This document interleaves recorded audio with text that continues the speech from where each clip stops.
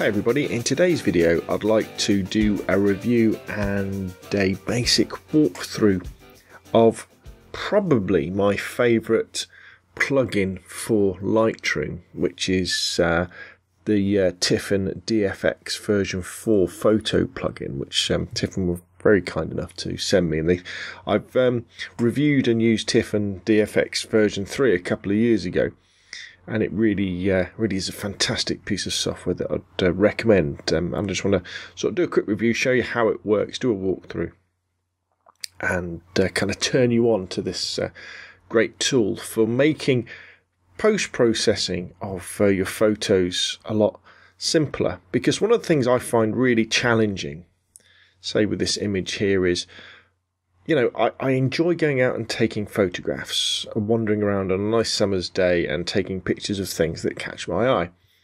But when it comes to actually doing the post-processing bit, beyond adding a little bit of contrast, saturation, clarity and stuff like that, I'm often not quite sure how far I should go, or even what the options are, because I'm kind of the sort of go.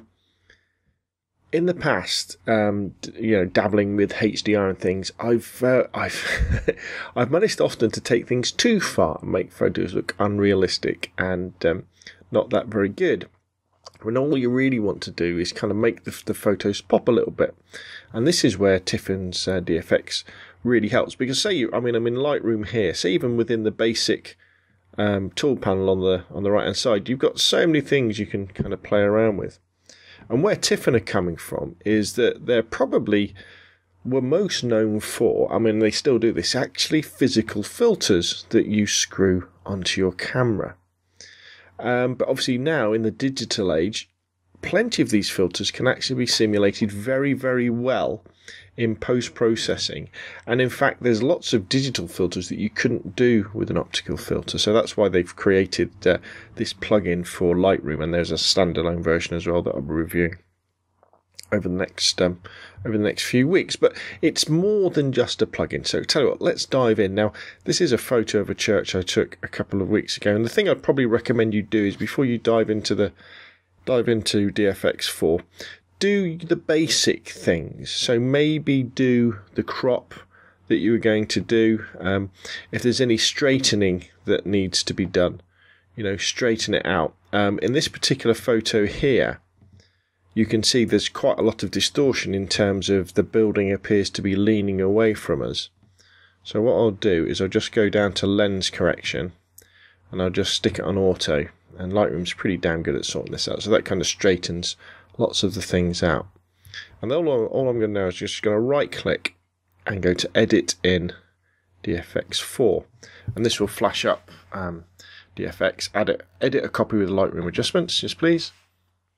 And this basically saves your photo as a lossless TIFF and then shunts it over into DFX. And here we are. So we're in the plugin, but as I say, it's much more powerful than just a plugin. So we've got our picture in the middle, and then we've got some controls on the top for comparing the images. We can zoom in and out, we can scroll around, we can do an A-B sort of comparison, like that. Probably we can do it half and half. I'll show you in a little bit actually when we've actually made some changes. On the left hand side, this is where it gets very, very powerful. We've got our image, which is this one here in the middle, and then we've got our one that we're going to apply a filter with, and this is a layer stack, just like in Photoshop. And that's where the program becomes very powerful, as you'll see shortly. And then down the bottom, we've kind of got a whole list of kind of filters that we can apply to our photo. So let's start off in the color tab.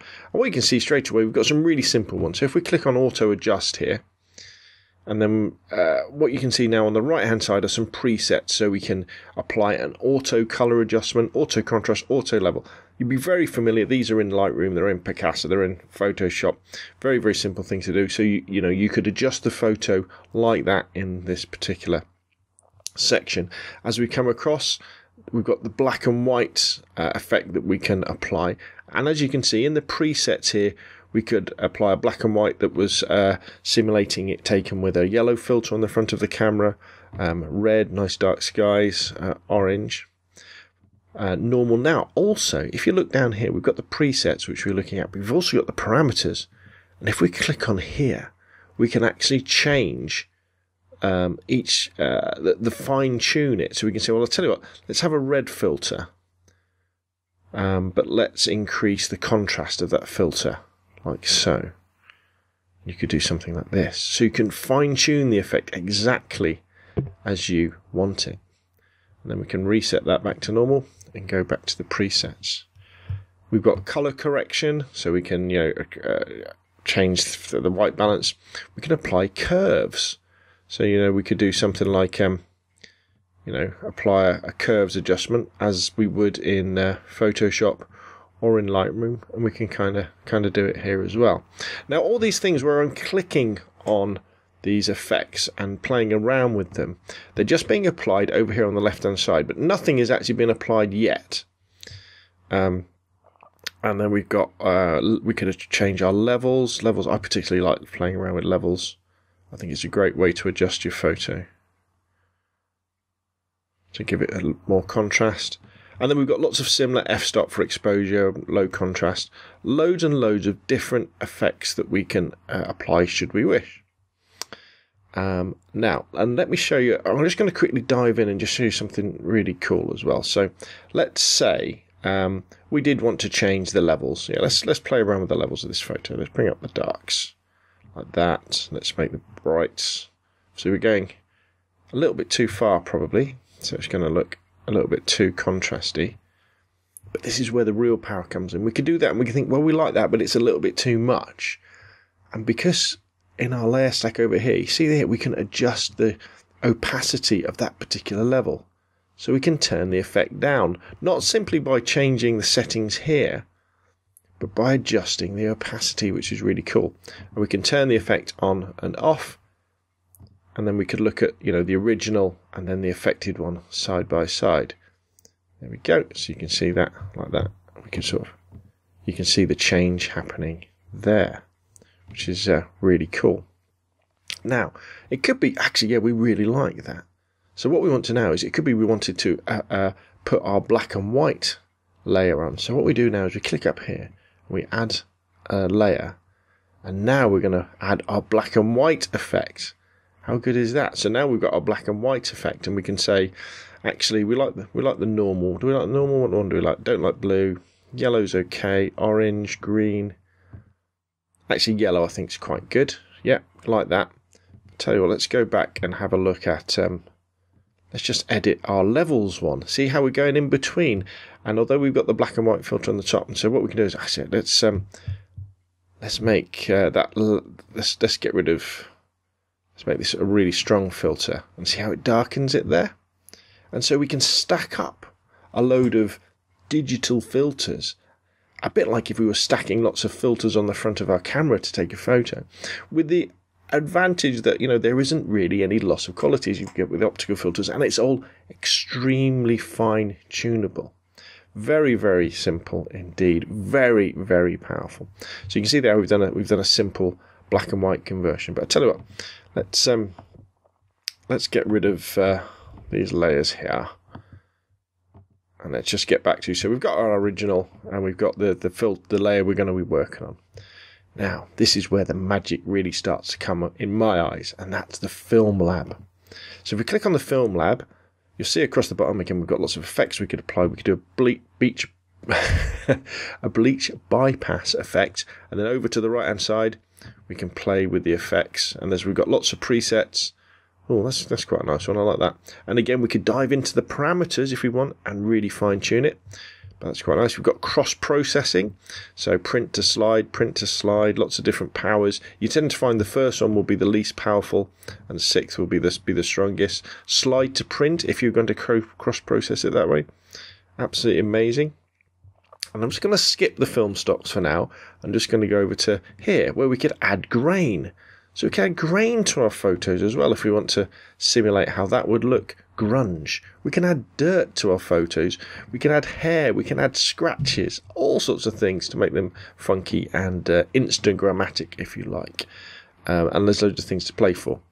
But let's go back to film stocks. This is probably one of my favourite, well, probably the favourite thing that I enjoy about DFX 4, because within here we have got literally hundreds of simulations of genuine films.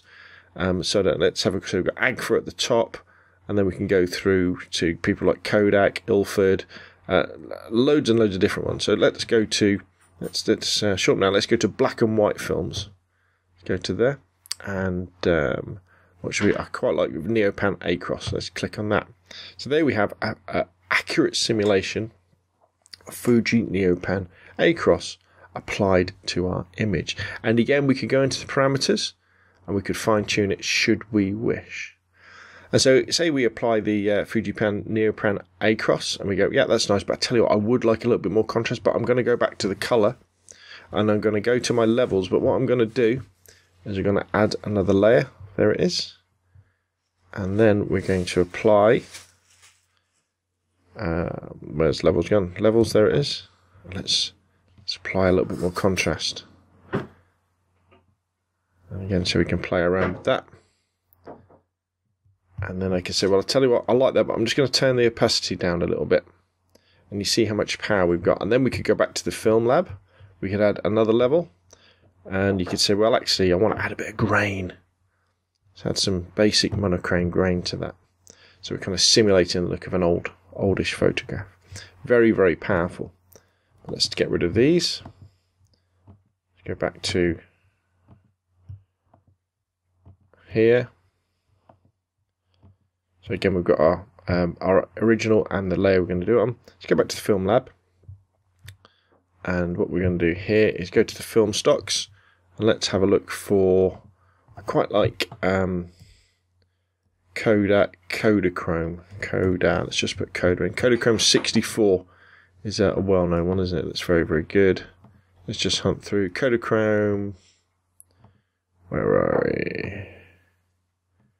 I've gone past it. I have. Let's go back up to the top. There we are. Kodachrome 2, Kodachrome 2L. Let's just reset that here. Like so.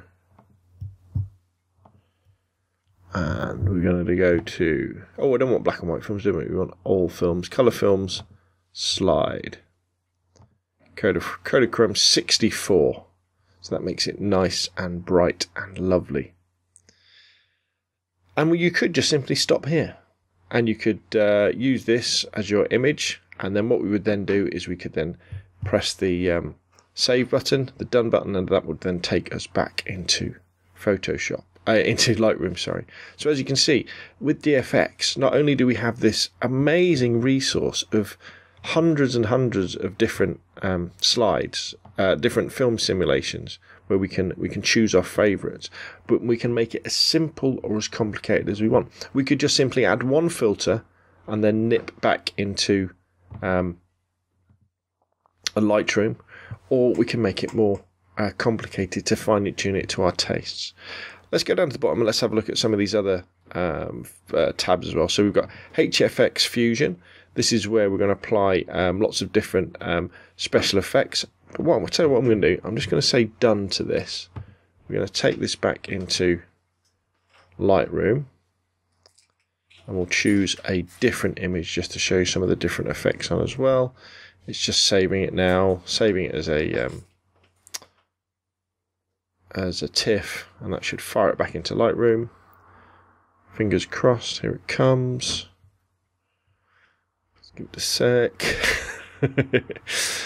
My laptop will always kind of struggle when I'm trying to record a screencast and do some quite heavy duty lifting as well. And here it comes, so there it is, changed for DFX. So let's go to the next photo. Here we are. There it is. So this nice clock tower. So what we're going to do here is we're just going to go into the lens correction. We're just going to do a little bit of auto just to straighten out. That looks okay. And then we're going to right click, edit in DFX 4, edit with a copy, and this will fire this one up. And I'll show you some of the other filters as well. Shouldn't take too long just to fire it up. And we can check it. Okay, so we're back in DFX. We've got our photo in the middle. Again, we've got our layers here. So let's have a look at HDF Fusion. You can see here we've got things like center spot, where we can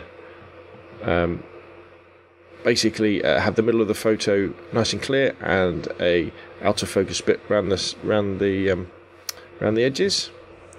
We've got various diffusion effects. Now, what I do recommend with some of these effects is have a look at the instructions, the PDF that comes with the software, and you can read what they do, because a lot of these are quite subtle effects, but they can make a big difference, especially in things like portraits. Maybe not so good on some of these landscape pictures. We've got grads and tints. Now, these are great examples here where we've got all these different coloured grads that we can play around with. We've got Roscoe gels, and we've got neutral density filters. But remember, although some of these might look pretty strong, what you do is you play around with the opacity of the layer to back them off, and that's where things get very interesting indeed, because you can take quite a strong effect and tone it down. Polarizer, this is an amazing effect actually. I'm very, very surprised at how well this works. Really good at darkening a nice blue sky and leaving the foreground, as you'd expect it to be, as if you're using a glass polarizer, which is something very difficult to simulate. And then we've got various lens effects. We can do little light effects as well, where we can change sorts of things. And then we've got loads of special effects. How about a nice infrared picture? How about X-ray? How about some colour infrared? They all look very good. They all look very, very realistic. So there we go. Tiffen DFX 4 version 4, the Lightroom photo plugin. Highly recommended. Download the free trial, give it a go, and I guarantee it will make your post-processing much easier, much more enjoyable, and your photos will look better. My name is Rob from robandphoto.com, and hopefully I'll see you again soon.